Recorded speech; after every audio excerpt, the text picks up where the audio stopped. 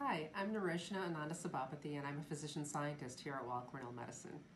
I see patients in dermatology where we try to detect and treat early melanoma skin cancer and other skin cancers, and the rest of the time I run a translational research lab. We study how our immune systems see or fail to see viruses, vaccines, and cancer, and we try to take our knowledge of that, the programming of our immune cells and responding to infections or cancer to try to find new drug targets to develop new therapeutics for our patients. EIPM, where precision medicine happens.